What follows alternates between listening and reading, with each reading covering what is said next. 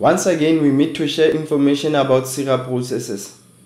For those who don't know me, my name is Makobe, the founder of Technology for All Academy. In today's lesson, we'll be learning Psira portal icon descriptions. I have already opened our user account, and this here on the left, these are the icons that we are going to learn. I'm going to start from the top. Dashboard icon displays the summarized information of your user account and your grade. As you can see, this page that we are in, it's our dashboard page. If you can look down here on latest updates, this is a summary of what is happening with the dates when it happened. And if you look up here, you can see it says your security officer grade is C. The next icon below dashboard is company request. This icon shows all the companies you previously worked for, and it also includes your current company. I know our user has never worked as of yet, but I'll open it. Let me click it so that you can see how it looks like. This is how the page looks like. All the companies that you worked for and your current company will be listed in this page. The following icon is downloads. This icon shows you your current certificate, which is also downloadable. Let me click it so that you can see how it looks like. I don't know if you know this, but I'll tell you to be informed. Industry Circular number 1 of 2022, which is dated 20 January 2022.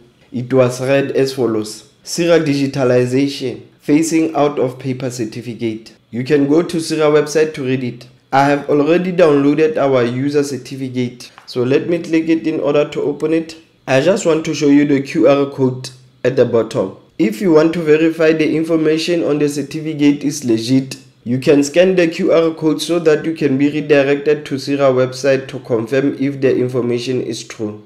The next icon is TP instructor request. If you have applied to be an instructor, your request progress will be displayed here.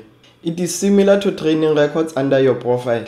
If you want to see the progress of your course reports, whether it has been approved or is still pending, you can do that using the training records. I'll just click it to show you the page how it looks like, but there won't be records because my client never applied for training instructor. Okay, let me click it. Okay, this how it looks like. If you have applied to be a training instructor, your progress report will be displayed here.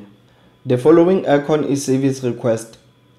This icon lets you do the following things: update your marital status, request new ID card, renew your certificate, apply to become an instructor, and submit RPL or other. The things that I mentioned will include a fee, so you have to upload money into your Psira account or your profile so that you can perform one of these or all of these functions. Let me open it so that we can see how its interface looks like. And as you can see, this is how the page looks like. And for example, to show you that some of the services request money, if I go to new ID card request, as you can see, renewal is 90 Rand, reissue 120, and upgrade it's 110 Rand. So you have to have money into your account in order to perform some of the services listed here. The following icon will be invoices, and this icon shows you your receipts. That is the money that you deposited into your account and the money that has already been used for the service that you requested. All this will have receipts. Let me click it so that we can see how it looks like. And as you can see, there's our receipts. It looks like a mini bank statement. The last icon is claim course reports. You can use this icon to claim your course reports if they are not showing in the training records. Let's click the icon to see how the page looks like. And this is how the page looks like.